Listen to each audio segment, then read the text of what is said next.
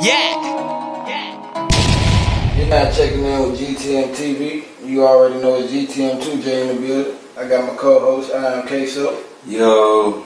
And today, we got my homegirl, Shellz Truly in the building. What's going on? Yo. Hi, y'all. I appreciate y'all letting me pull up. Appreciate you for coming through. It's cold outside, huh? Yo. Not as bad as last night. Last night was the worst. Yeah, So a little brick out there. Nah, that shit was crazy. Well, we're going to get into the breakdown of what's going on with you. So, for everybody that don't know you and know where you from, let the people know where you from and who you are. Yeah, so my name is Shellz Truly. I represent Eastside, Stillman especially is where I'm really from. I'm from New York, Queens, Belvedere, Long Island, and I've pretty much been here all my life now. I claim Georgia, so it's like, this is where my music career started. But yeah. Gang. So, did you have a musical background or something like that that got you into music? I did. My father was really into music, so like he had got me into playing instruments. So the first instrument I played was the piano and then a saxophone. And then I started writing poetry. And then I was in the marching band when I got to high school. And so music's always been, in the background. In the background for sure. So you say you did poetry? I did poetry. I've always been writing. So the poetry kind of carried over into the musical side, put behind the beat. Really and truly. And I didn't make the connection until later. And it was like, damn, like you did always write. But I didn't think of it musically. I just was just writing poetry just for what it was, just my thoughts and stuff like that. So, I surprised myself. I was just like, so it's all been sitting there. Because I really didn't see music, me actually being behind the mic. I didn't see that. I didn't see that. But it kind of came in the timing of everything. It was lit. I loved it. So it was like, why not keep going? So who was the first person that you let know that you wanted to get into it, take it serious? Okay, so I would love to say my cousin. He's the first one who put me behind the mic. In 2018, he put me behind the mic. He was like, let's just see if you can write a song. He was learning to make beats and shit. So I'm like, alright, I'm just nigga guinea pig and shit. But I'm gonna try this shit out, And so it was the first time I sat there, heard a beat for the first time for me, and wrote. And I never used autotune before, so it kind of scared me. And I was like, I never use autotune again. I don't like that shit. But that was my first time recording one. So I told my cousin when I went back to Atlanta, I'm gonna see what I can do. And then my homeboy, he got his equipment back from the cops and shit, and he was like, yo, whenever you want to pull up, come on. He was like, you serious? I was like, hell yeah, I can do this shit. I was like, I like this shit. I like this shit. And so he let me pull up, and I say he's triple F. That's my nigga. He's the first one who really sat me and was like, pull up whenever you want and just experiment. That's what's up. Facts. I always need a helping hand. Facts. Thank you, sir. Forever grateful for you and your mama for sharing to big you up. So, who's some people that you might get some inspiration from, as far as your favorite artists that you may feel like you emulate in your music? And not to be funny, but I don't think of it like that. I really don't. But when the conversation comes up, there's always somebody who'll say, you remind me of, and I get the Lauryn Hills, and I'm like, okay, yeah, I can see that, because I used to go to sleep, wake up listening to her. She write poetry. Huh? Oh my bad, I mean to cut you off. Yes, and she did write poetry. Yeah. So, like I said, it's all, I'm kind of unraveling all these little connections in front of y'all, pretty much, you know what I'm saying? So it's just so I would say her for sure. She rapped and she sang, and I feel like I'm doing that in our time.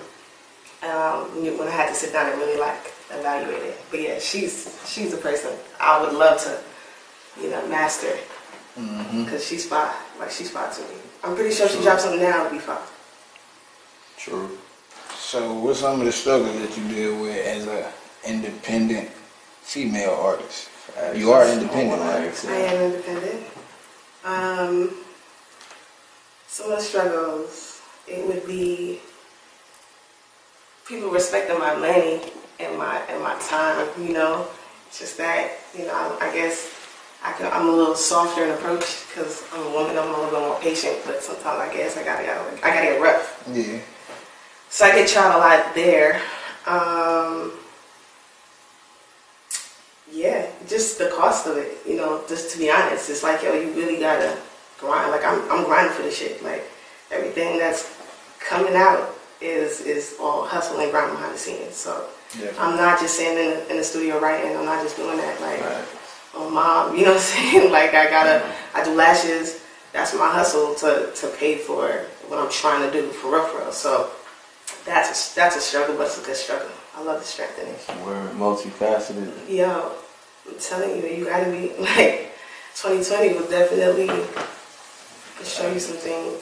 Speaking of 2020, like being that all this stuff happened with COVID and all these people dying and stuff like that, like all these tragic things happening, how has that affected like your journey, like as far as through the industry? Yeah, COVID is rough. It's teaching me how to really like put my big girl panties on, like for real. Like you can't be dependent on nobody but yourself sometimes. So Gotta fully grow up. grow up all the way. Part of life. Like for real. You know So what was the first record you dropped? Like, first record, as in not on the tape, like my first single. Like, what was the first thing that you released publicly? First song I ever released was Birds, and that song was very dear to me. That was my first tune. I had a video for it and everything. Took my ass to the mountains and shot that video. My cousin shot it on an iPhone. First video ever.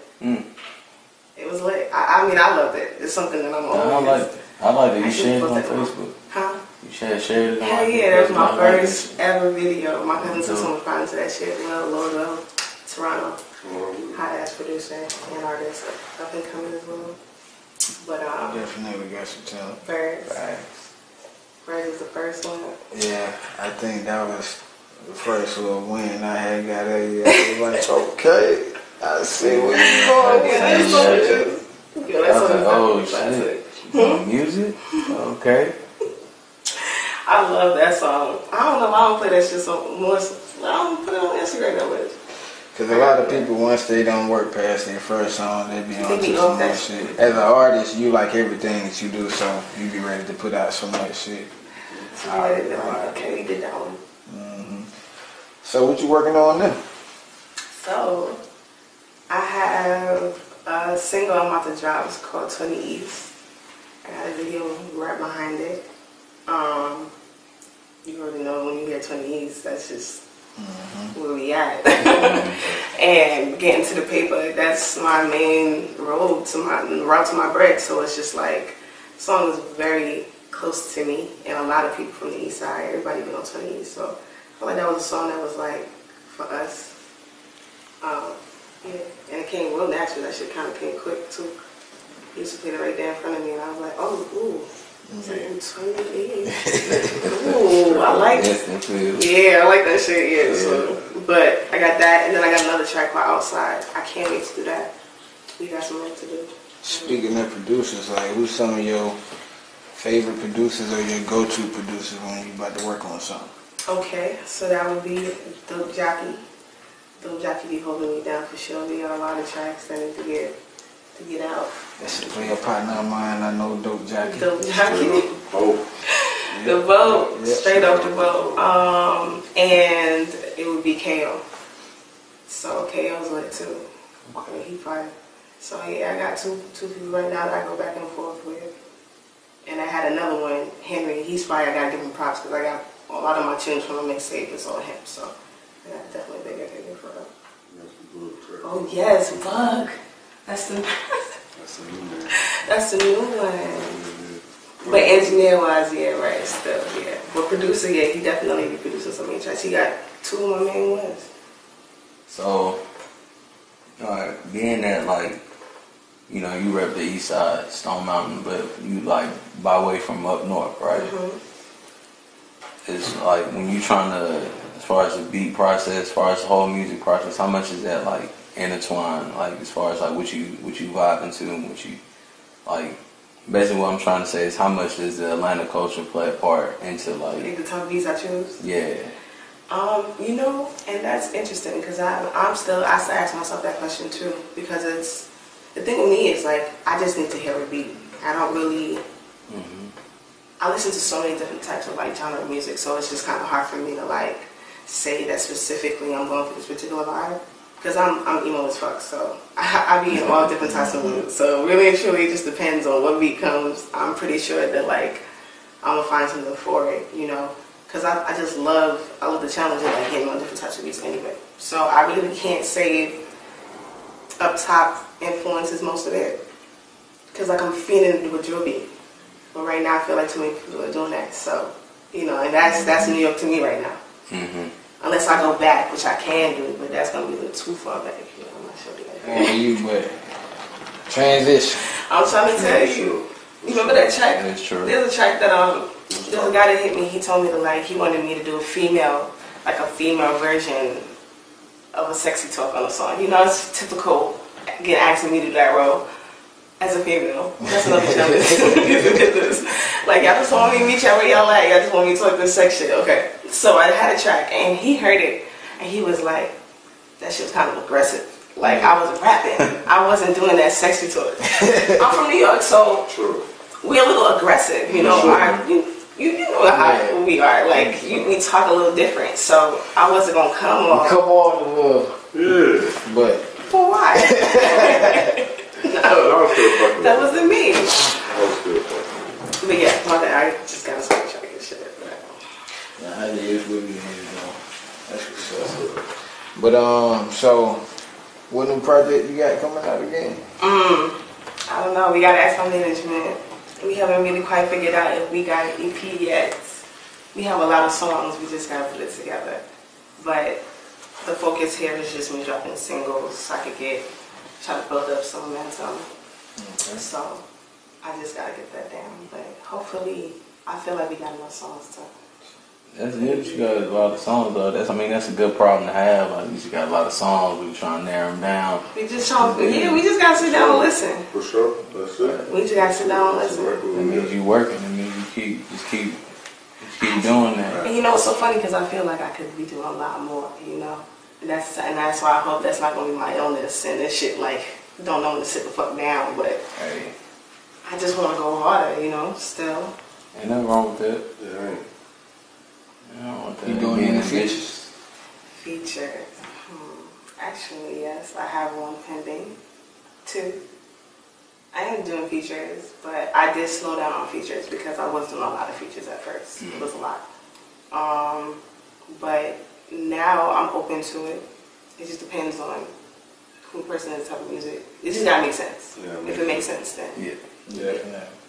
So what's your social media where they can reach you at if they did want to do a feature or a producer want to reach out to you? Well, if you wanted to do a feature with Shellz Truly, you just go to @SHELLZTRULY, Shellz_Truly, or IG, and spell it out for me. SHELLZ, like zebra, _TRULY. Yeah. Alright, so that's that. So look, I appreciate you for coming on, doing this interview. I appreciate you inviting me. You was an excellent guest. Yes. You know what I'm saying? We appreciate everything. I appreciate y'all, for real. And hope to see you next time with some new Absolutely. material. And make sure you bring us that exclusive shit so we can be the first ones to put it out. Oh, that's a fact. Definitely. Oh, that's a fact. Oh yeah. Let them know who the hottest podcast that you rocking with. Okay, we got GTM, get the money. Yeah. This shit for life. GTM, baby.